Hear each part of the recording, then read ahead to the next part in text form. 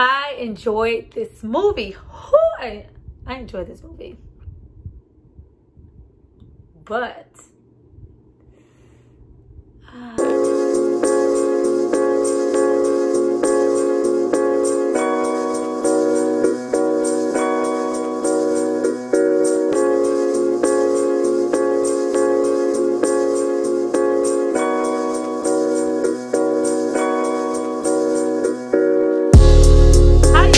back to my channel. It's Tyra here with another struggle review, here to discuss the newly released Judas and the Black Messiah. It's directed by Sucka. I think that's how I say, Sucka King. I hope that's right. And it stars David Coulier and Lakeith Stanfield. Before I get into what I absolutely loved and adored about this film, and some things I need you guys to drop down and subscribe to my channel and like this video. I'm going to give you guys a second to do that, and then we're going to come back and discuss all things hoe-ass niggas. Hoe-ass.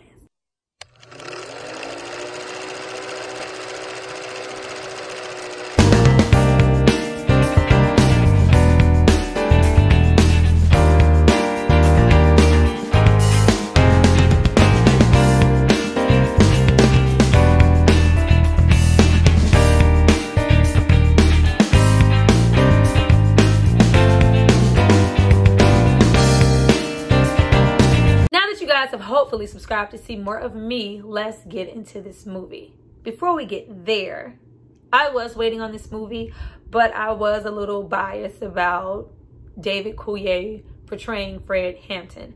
I know exactly who Fred Hampton is. I, read up on him. I know his history. I know everything that happened with him as far as a Black Panther and what he needed, to be portrayed as. This is a very influential man in the Black community, especially at that time, in the way that he died.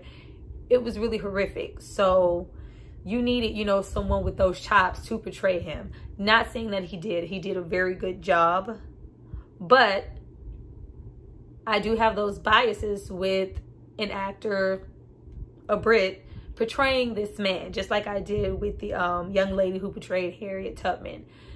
The Brits make it very clear that their racial history is not what ours is, so they can't always connect and identify. Or we have, David Coulier saying, things like to the liking of, I don't really see color. I don't want to be the Black actor David Coulier. I just want to be an actor. I don't want, the race or all of these things on my back with every single, part that I play and role that I decide to take. Understandable. But, saying things, like, I don't care to discuss race. It's old. I'm over it. Why are we still talking about it? I just don't understand why take this role. Fred Hampton is race. All these things that you don't care to discuss. But be that as it may, he took the role anyway. Now, this movie was about William O'Neal, a Black man who becomes an FBI informant and is supposed to infiltrate the Black Panthers and report back not only about the Black Panthers activity, but mostly about Fred Hampton. He is the target. Now, Fred Hampton was an activist, a revolutionary. He wanted change, through teaching, through education, funding. He was a very, very powerful young guy. Just to think that this man died and did all these things by the age of 21, like joining the NAACP, the Black Panthers, speaking out about violence. This was a very strong, opinionated man who was assassinated in a really brutal way. And I really wanted his story to be told because he is very influential, but he may not be known as well as Bobby Seale or Huey P. Newton and many others who were, founders of the Black Panthers. Now, as soon as the movies start, we are not starting with Fred Hampton right away. We are starting with William O'Neal, who is impersonating an agent to be a car thief and, take cars, and is caught and attacked and all these things. One thing I can say with this movie, we got a lot of William O'Neal. I wasn't expecting that. Now I do see that the title is, Judas and, but I just thought that majority of this would be a Fred Hampton story. I just we got a lot of time with him. But with that being said, I did like the fact that we got so much time with him, and it really made us understand where he was coming from and how the two were absolutely separate as far as morals and their mindset to be the same age. Speaking of age, I was a little taken back with Lakeith and David Coulier portraying these young men, William O'Neill and Fred Hampton, who were both, you know, at those, you know, times from when he infiltrated, which is 1966 to 1969, when he was, you know, assassinated. These men are, you know, 17, 18, 19, 20 years old. So it's just like, where is either one of these men looking 17, like teenagers? It just, I was just, you know, kind of taken back with that. But, you know, I get it from an acting standpoint. These men did a phenomenal job, and you're not going to find, you know, too many who can portray or convey what you need to on screen. But that just took me back, because these men are, you know, every bit, you know, of 35 to, you know, later 30s. I was like, okay. Now, with us spending so much time, especially in the beginning with William O'Neill, I love, you know, to knock the head off. Hey, man, that's a kid. Ain't no damn kid. But I love the conversation that he has in the beginning with the FBI agent. And, you know, it's very symbolic of, you know, why the badge? Why don't you have a gun like any other car thief? And it's like, you know, I can do more damage with this badge than I could ever do with a gun. Everybody has a gun, which is, you know, really symbolic of a lot of other stuff. But I also like, you know, the questions he asked him, you know, like, do you relate to Martin or Malcolm, just to see where his mindset of, and, you know, to see that, you know, I have my guy, I have my mold. He gives two about any movement. Perfect. They did some work on Martin Sheen. I was like, damn, Martin Sheen. You're really giving J. Edgar Hoover. He only had, you know, a small amount of screen time, but the makeup on Martin Sheen was, you know, wonderful. But you see immediately in the beginning that there's, you know, a link in the chain effect of, you know, everything trickling down. You know, J. Edgar Hoover puts, you know, the smack down on the FBI agent, and he in turn put the smack down on the black man. Now, once he is, you know, about to be, you know, arrested, and, you know, he lets him know, you know, you can do this or you can go home. You can get these, you know, these 5 years and 18 months, you know, for this car theft and impersonating an officer, or you could do this. And you just know, especially now, what the Black Panthers were. And because there was, you know, many chapters, but this Chicago chapter, all of them in general, what they were and what Fred Hampton was, and to jeopardize that for 5 years and 18, it was just like, man, you just see how separate these men were. It was really great to see here. I loved it. And once we get further into the movie, you know, after we leave, it was really hard for me to watch Lakeith try to portray a 17-year-old here. Like, it was like, because it's, you know, it becomes a little disjointed because you're looking at an older man and it's like, oh my God, he's so naive. He's, you know, 17. He's, you know, willing to judge. This is a kid. It's hard to forget that this is a kid, especially when you see it portrayed as Lakeith. But as we get into Fred Hampton and we get into, you know, David Coullier's performance in those wonderful speeches that he gave, like, a lot of the screen time we get with Fred Hampton is through his speeches, and they are fabulous. Everything is just so uplifting and empowering and motivated, and still seem like stuff that needs to be said today. Is just to hear all those things coming out of his mouth, as, you know, an 18-year-old, like, the teaching, the speeches, the recruiting, we're never going to see that again. We are never going to see that again, and it's so disheartening. Like, it was so good. But in the midst, you know, of the speeches, we see, well, if you're familiar with him, you know that, you know, this is his wife, and, you know, the interaction between them. We're going to get into that. I thought it was so adorable, and I really wanted more of that. But we get more into, you know, William O'Neill infiltrating and, you know, reporting back, and what do you see here? And each time you see that, how intact he was with the Panthers, because the Panthers we weren't taking no mess. We were, you know, checking all boxes. If you look like you could be anything other than a black man trying his best to be a Panther and be a part of this team, you were aced. So to see him go through the process, you know, the classes, the teaching, like this man was teaching. He was teaching, like, just to see the teaching and the classes and the food program and the things that they were doing in the community. Each time you see William O'Neill's character report back to this FBI agent, it's just like, how? Why, brother? Why? And then, you know, we get further into the gangs, them, you know, going to him being bold, you know, having to go back to the pool wall, like you didn't just try to steal a car. But we get more into those things and him, you know, really putting on that front, trying to, you know, defend him, getting the car and things like that, and just feeding into everything that this FBI agent is telling him, that he also believes himself because of a likeness of a J. Edgar Hoover, are spewing these things at him. They're the enemy, equating the Black Panthers to the KKK. Where? If you ever like get into, because I went through that whole phase of trying to, you know, take up and learn things, you know, things that we aren't taught in books and in school about our history. If you ever get into learning about the Black Panthers and some of the things they were doing at that time in their communities, it's just mind-blowing to think that anybody would equate them to a KKK. All they saw were Black men with guns, weaponized. Oh, it's the enemy, just because they had guns. But it's like, we are doing all these things in the community. We are about, you know, empowerment and improvement, fight against the pigs. But I'm also about protecting myself. What you're not going to do is knock me upside my head. What you're not going to do is, you know, arrest me for no reason. You're not going to harass me. I have rights. I'm a Black person. This is my neighborhood. I have the right to defend myself. All the Black unity on screen was beautiful. Even with the gangs, like, just to see all of them, you know, dressed in Black, and the unity, the togetherness. We're not seeing this no more. We're not seeing this anymore. We see very much, you know, the crabs in a barrel mentality now. It was not then. And to see this 21-year-old Fred Hampton put everything on the line, even his life, for his people.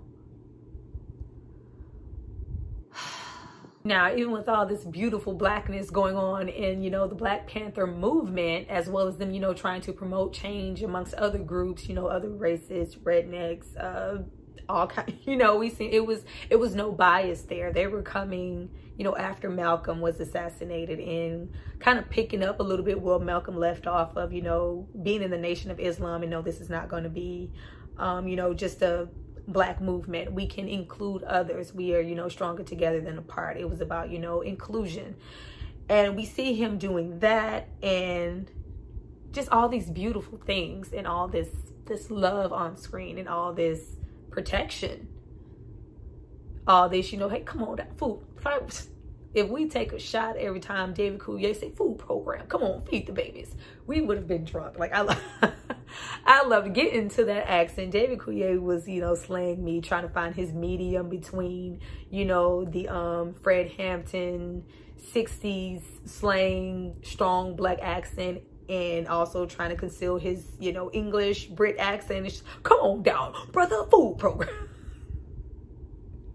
It was good, but at sometimes it was like, David, you putting a whole lot on it. But you see Fred Hampton teaching, creating change, being on William O'Neill's ass. This was not an easy process, and yet you see him go back and be treated, you know, to money, to, you know, all these bribes, cigars, you know, welcome to Scotch, you're welcome in my home, being treated, you know, with the utmost respect by this agent who wants nothing from him but to incriminate this man, and he is reveling in it. And once you, you know, kind of try to identify with him a little bit, because, you know, he's, you know, he really didn't have a choice. You know, he could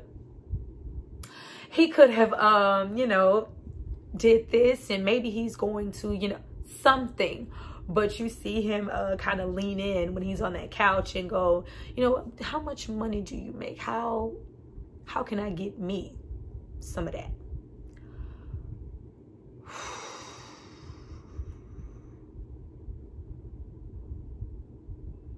It just shows you how you would think two brothers are one in the same, and they couldn't be further apart as far as their morals, their dignity, their beliefs. William O'Neill and Fred Hampton were like ages apart, and it was it was so sad. Like, come on, dude, why?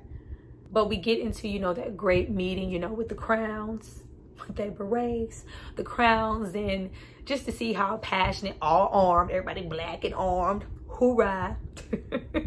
We get into that, and we just see how passionate they were just about, you know, going back and forth about who's really protecting the black community, who's trying to, you know, it don't even matter. But we get into that, and we finally see, you know, a little bit of William O'Neal's past catch up with him, and we see, you know, him kind of be noticed, and the way that those Panthers kind of, you know, get in the car.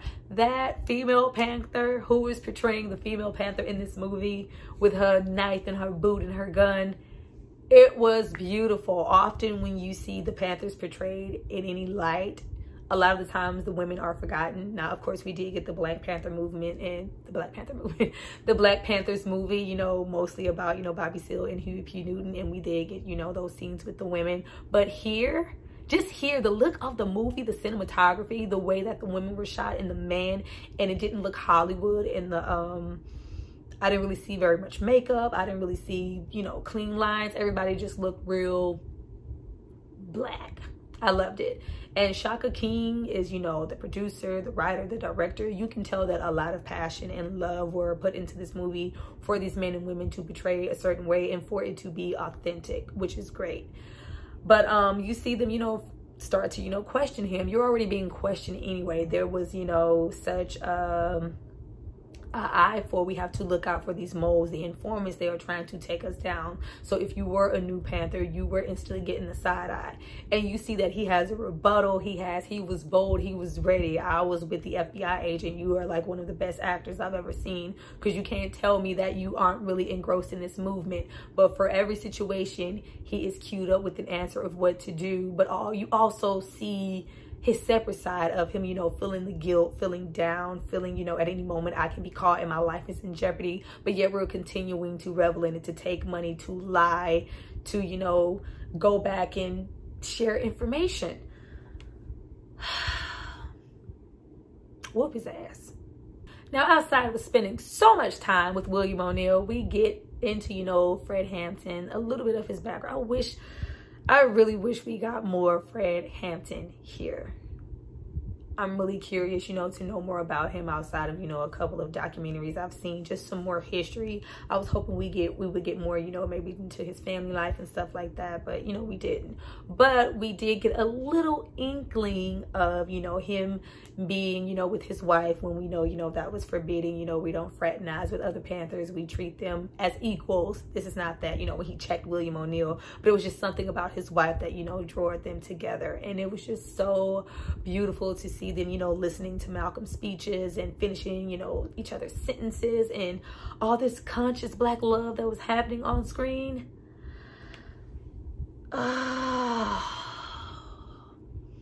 It was so warm and just so innocent. And I thought when it became, you know, so innocent and he was so shy and kind of didn't know how to approach her and really know how to talk, that's when, you know, it kept cueing in my head. These are not, you know, 30, 40 somethings. These are kids. These are 17, 18, 19-year-old teens.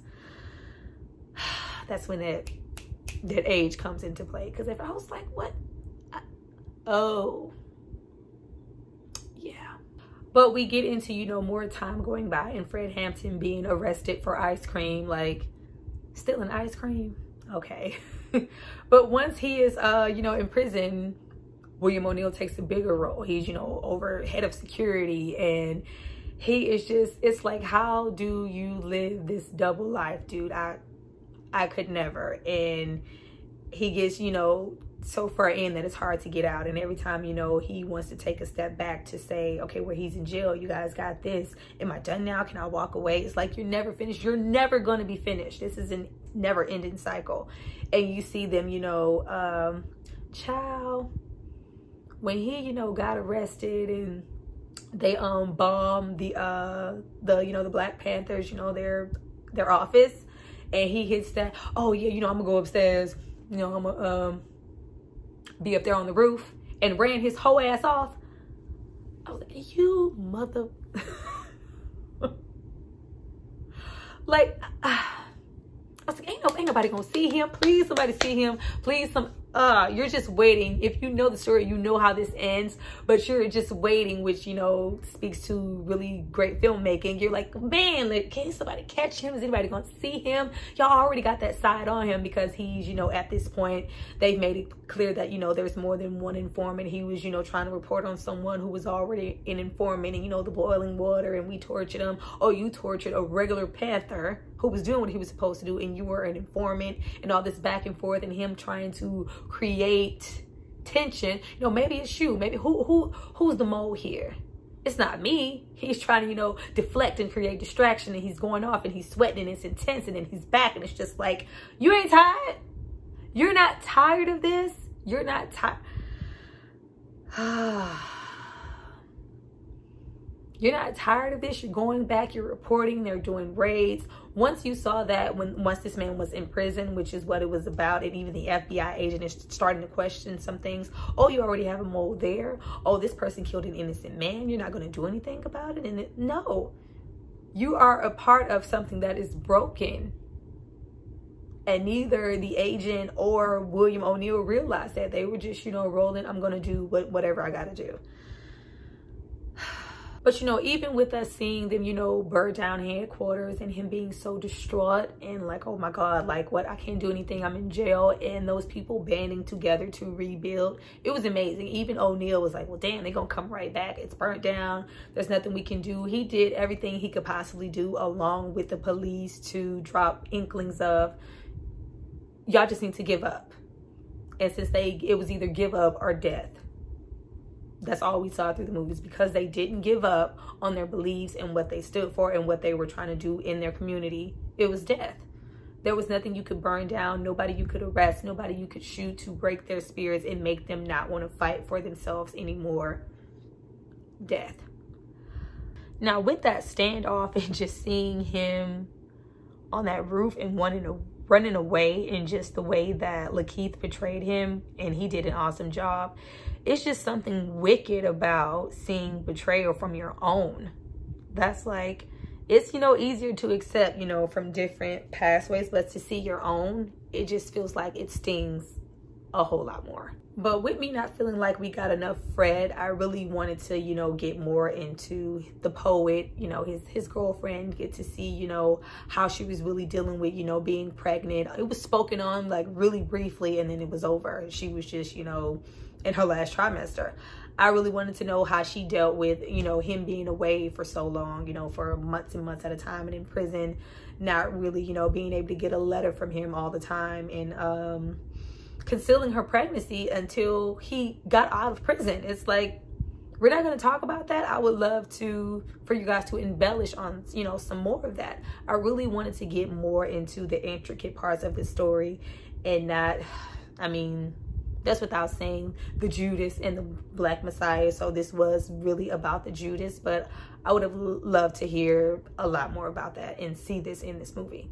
Now, we see J. Edgar Hoover put more pressure on the FBI agent. It's just like, I want him gone. I want him arrested. I want him this. I want him. And it's just, it never seems to be enough. So he's putting more and more pressure on William O'Neill. And this is when we get more into the other Panthers, you know, portrayed by a young man who looks 17, 18, 19 years old. Did y'all see the little dude from the New Edition movie who played Ralph Tresvant? I was just waiting on him to sing, but he did really great here. And the other beautiful, you know, chocolate guy from Moonlight, they did really good. And it was such a, even the female Panther, that was such a contrast for me. I'm like, they really look young, teenage, vibrant, fresh. And then you have 40-year-old Fred Hampton and William O'Neill. But they did really good here. We get into, you know, the treatment of, you get into how bold, you know, the Panthers were. Like, we're not taking anything. And you see, he saw our Jimmy character saw, you know, some man being harassed, and it turned into, you know, a shoot off, and him being captured, hospital, and pretty much murdered. And his friend Intel, you know, being so distraught about it. Like, again, you're taking another one of us. Someone knows something, but encountering Black people who didn't want to be. I don't want to be your brother. I don't want to help. I want to be safe. I don't want no parts of this. Being a Panther was dangerous, as you can see from the movie. There was, I wish we got more, you know, with that standoff in that building. I'm like, can we get some more of that? Like, how did we get to this point? I know how we got here, but the movie was so good that I wanted some more of it. Not saying that it wasn't enough. I wanted some more. But him, you know, ending, you know, with the standoff with police officers, because the janitor in the hospital where his friend was, you know, killed, wanted to know more information about it, and you know, called the police, and you see him in that chase down, in that moment where he thinks twice to go, hey, you know, should I could run, but I'm tired of running. At this point, you know, all of the Panthers are just tired of, you know, giving their all and not getting the results that they want to. Once he gets out and we get more into, you know, the wife pregnancy and that speech and that poem that she gives, you know, to let him know, you know, there is no regret. I can't wait to have your black son. That was a great moment. I really love what she had to say. And just every speech, David Coulier, it was a Fred Hampton speech, well-versed, very well-spoken man, very pro-black. Every speech here was really great. I really loved the moments.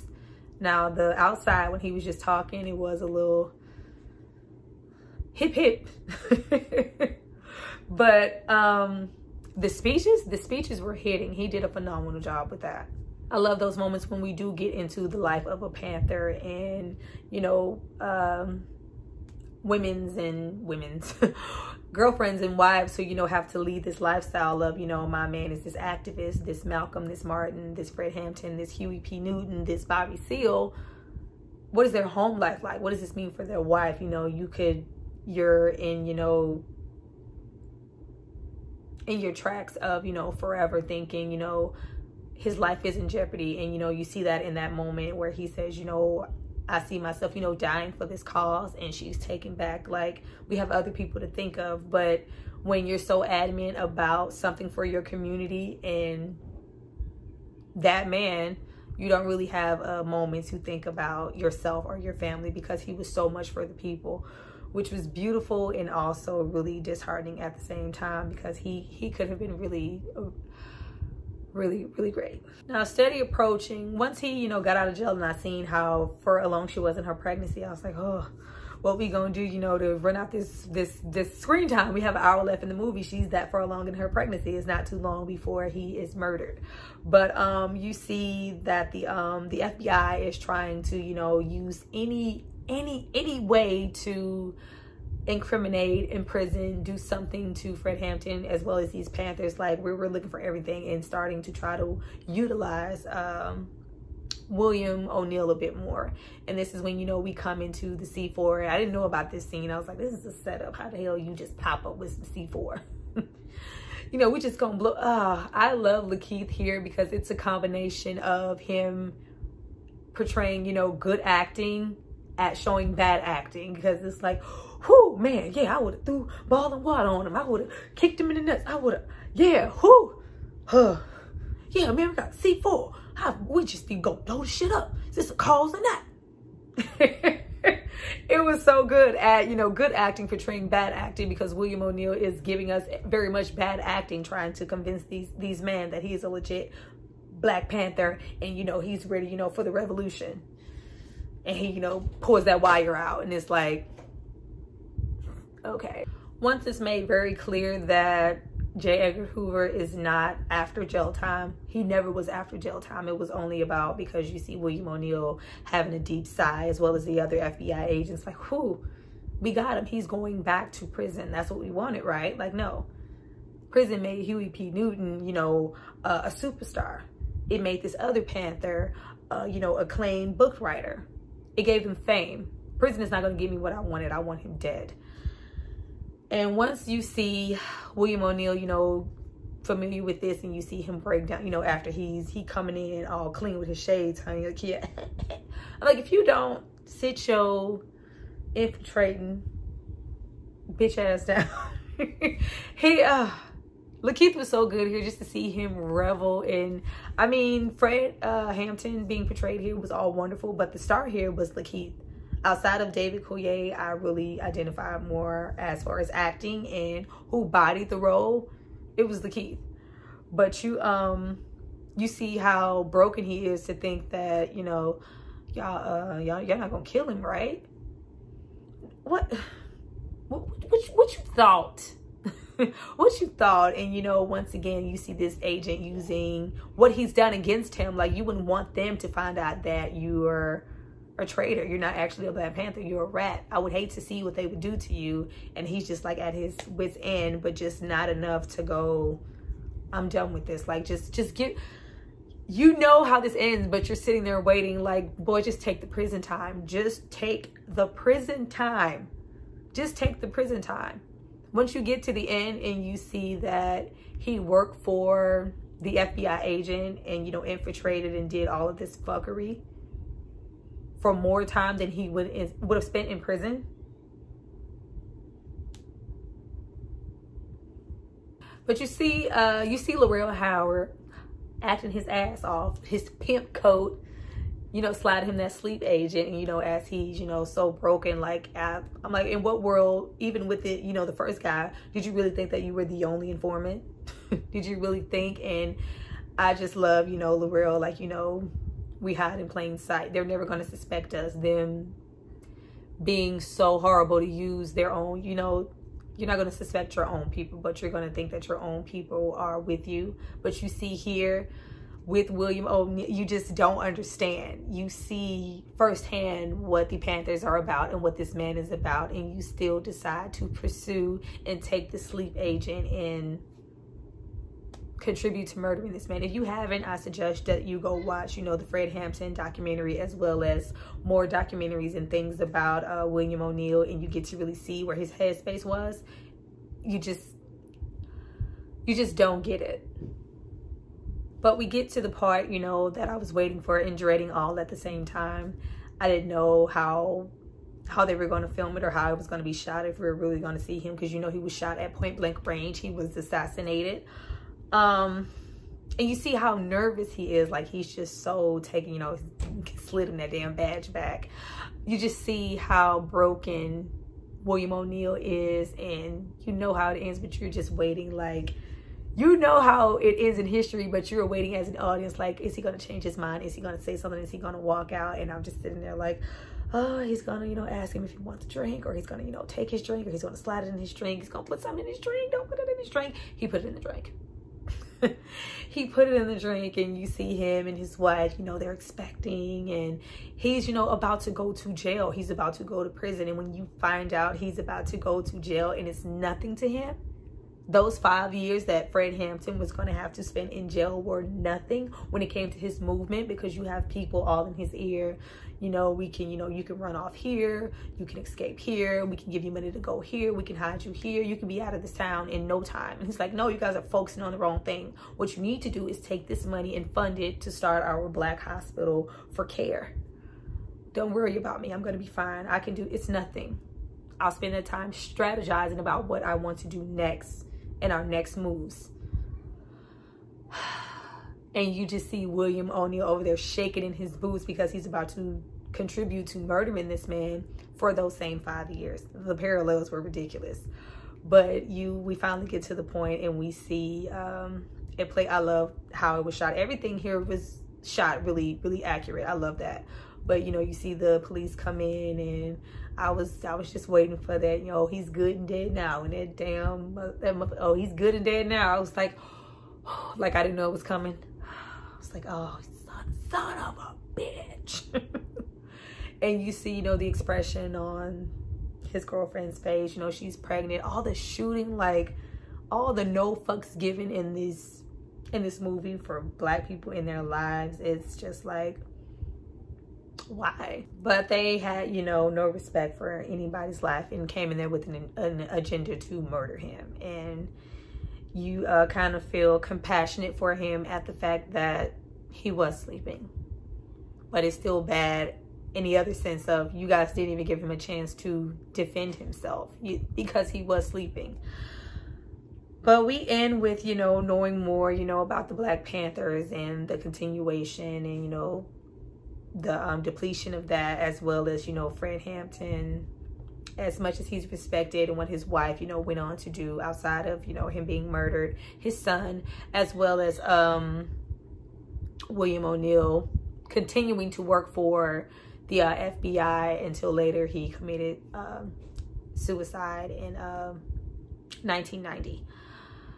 The movie was well shot. I should have known with the opening shot of William O'Neill, Judas, Lakeith Stanfield, that this was not a Fred Hampton movie. Though it was, but it wasn't. I wanted more. We got a whole lot. I got more than I ever needed to know about how William O'Neill felt about what he was doing and his inner demons.